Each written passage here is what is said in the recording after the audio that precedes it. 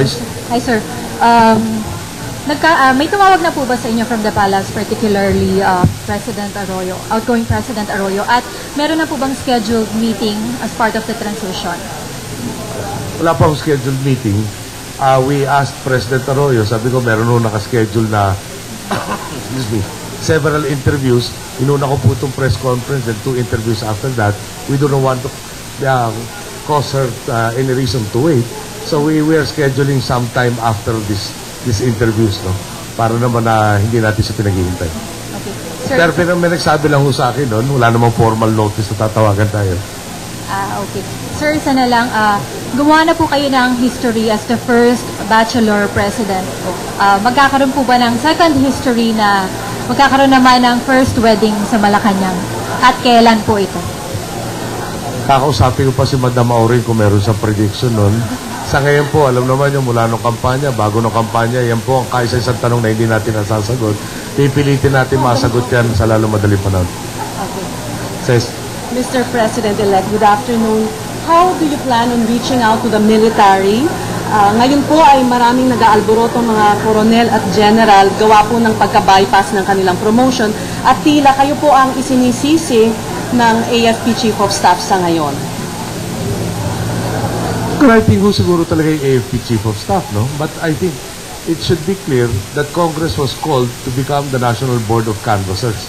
Ngayon, you cannot hold the session and at the same time the commissioner appointments will take several of the members present. Yan. With the caveat that I assume all who have been presented to the commissioner appointments, with the exception of the Chief of Staff, no, have no issues before them. After a cursory review or as clear a review as possible, we will resubmit their appointments so that those who are deserving will be considered and fulfill the requirements of the Constitution and thereby get their appropriate ranks. With the exception of the Chief With the exception of the Chief of Staff, who at the present time, with these comments and insinuations, does not indicate a harmonious relationship with us. No. And I think there have been intermediaries. He knows where I am coming from. I understand what he needs. We will work for the betterment of the institution and the stability of the country.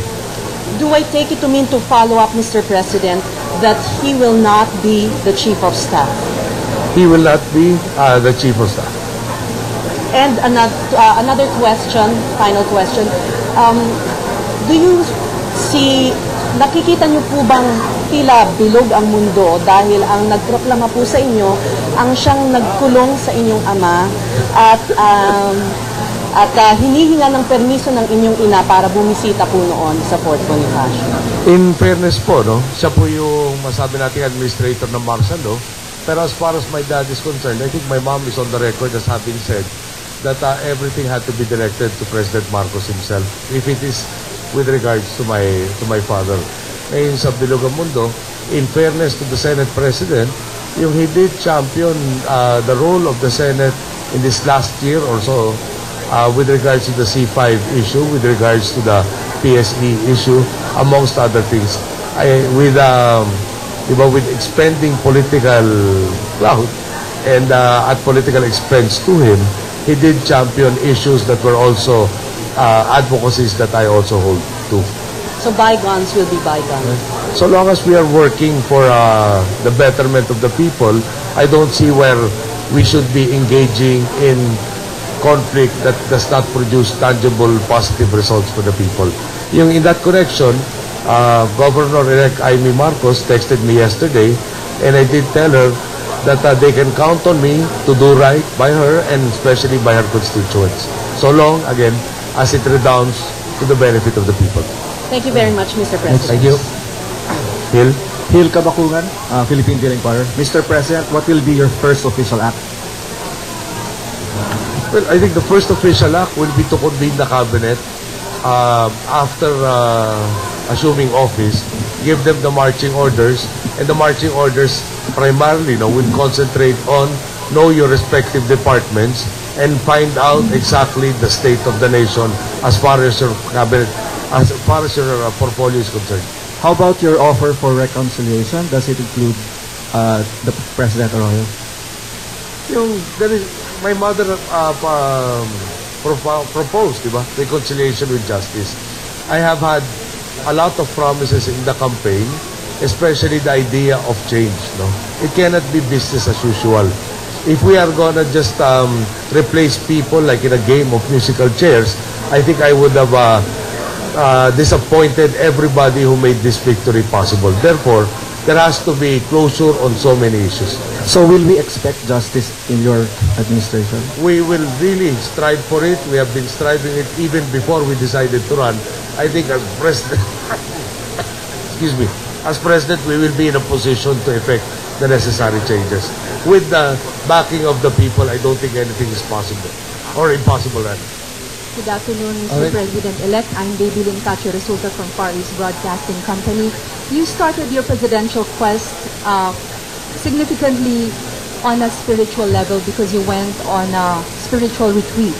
May we know how much of your religious and religious convictions will you apply in the running of the government and in curbing corruption in the bureaucracy? I guess, number one, the fundamental principle that and belief that my church holds to is that we are our brother's keeper. Therefore, to those who have been most dispossessed, those who are powerless, that has to be the priority of government, number one. Number two, at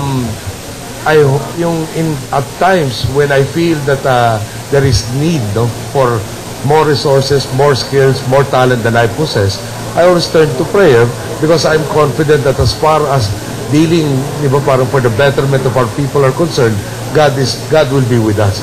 So I want to be focused on that idea that those who have least in life should be the most, should have the most priority, taking to cognizance that we are our brother's keepers.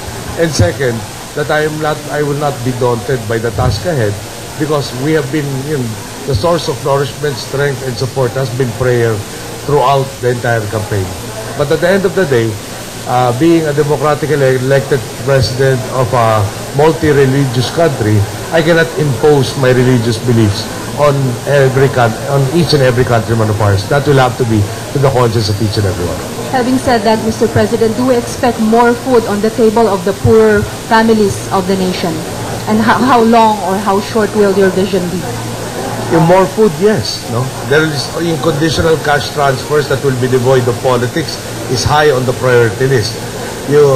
Growing the agricultural sector, enabling them to market their produce most effectively, not just the production side. No? Turning them to higher value crops, irrigation, etc. TESDA working closer with the DepEd. All of this are designed penultimately to answer the problem of freedom from hunger, which is the first necessary freedom. Thank you so much, Mr. President. Magandang hapon po, Pangulong NoyNoy. Si Marian po ng Radyo Veritas. Ganda hapon ba? Ang isa pong concern ng simbahan ay tungkol po sa RH bill. So, inaantabayanan po nila from you kung ano po ang talagang stand nyo sa RH bill at kung agenda nyo po ba ito ngayon? Responsible parenthood po ang tinutulak namin. At nung kampanya pa sinabi nga namin dito, ipaalala sa mga magulang, may responsibilidad sila sa lahat ng anak na dadalhin po sa mundo. Ngayon po, walang karapatan ng Estado para magdeklara ganito karami lang ang anak nyo o kung paano ang paraan ng pagpaplano ng pamilya. Yan po iniliwanag ko na ilang beses na po, paulit-ulit sa buong kampanya hanggang ngayon, at yun po paninindigan natin. So meron po tayong mga seminar, malamang bago ikasal, kung saan ipinapaalala lahat itong mga responsibilidad nito at yayayain po yung mga kaukulang simbahan para sumama sa paghuhubog ng konsensya po ng ating mga kababayan. Ano po ang inaasahan mula kay Pangulong NoyNoy sa loob po ng 100 araw ng ulan yung panunungkulan po? Ma'am, pasensya na po kayo. Nasagot ko na po kanina. No? Una nga sa agenda.